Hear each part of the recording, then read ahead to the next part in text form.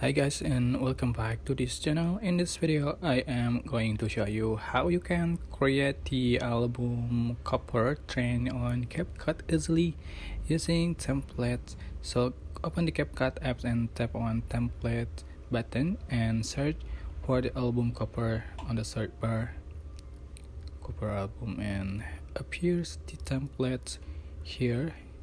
You are just going select this one you like. For example,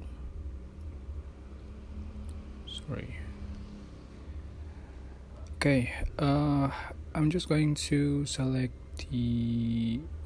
this template and select use template and select the video you like to edit,